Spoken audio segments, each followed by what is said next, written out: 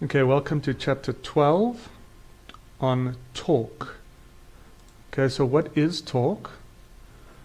Torque is something that causes an object's angular momentum to change. Okay, so we looked at angular momentum in chapter 11.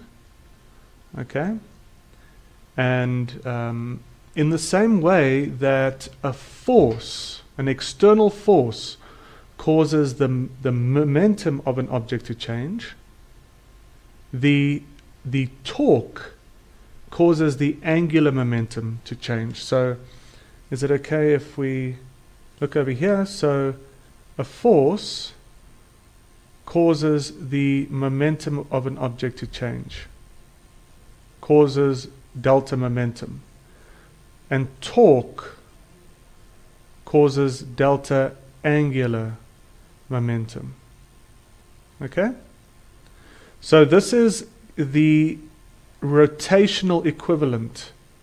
Let's call it the rotational equivalent of force. Okay, all right, so let's go back here eventually.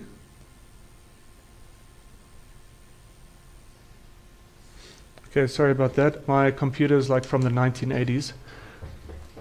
Okay, so this is what we're looking at, torque. And what we saw in chapter 11 was that the tangential component of forces causes this angular momentum to change. Okay, what do we mean by that?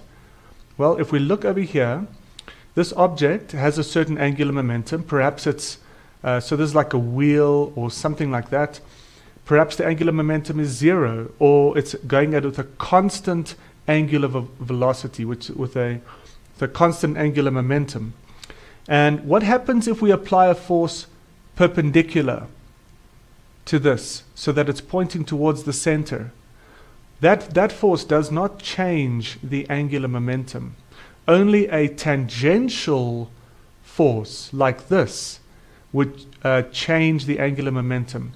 Or if you're opening a cap or a bottle or something like that, and you apply your fingers like that, the only force components that are causing a change in angular momentum are these tangential components. Okay? Okay, so we need to see two important things here, that with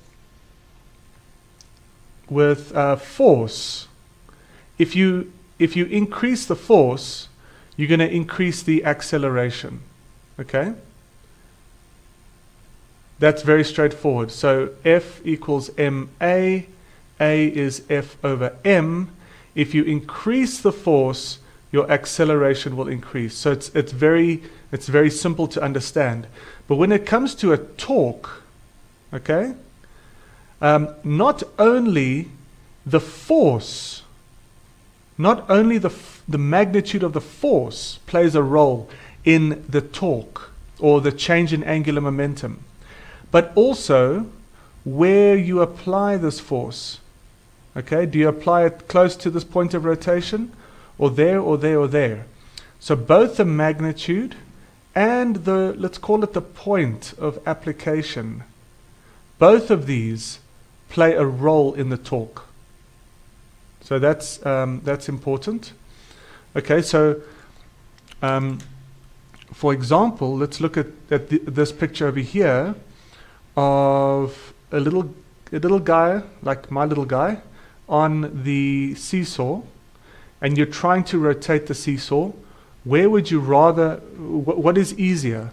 To push over here, down, to push over there, down, or to push over there but at an angle? These are different examples of where you could be pushing in order to rotate this seesaw. So where would you, what is your gut feeling? What's your experience like? Well, we know that this is the best place to push. Okay? As we get closer and closer to this pivot, we know that it gets harder and harder to raise this person up from the ground to there. It gets harder and harder. And if we push at an angle, it's also harder So this is the optimal direction of pushing, okay? And in the next one, we will explain how this works. Cheers.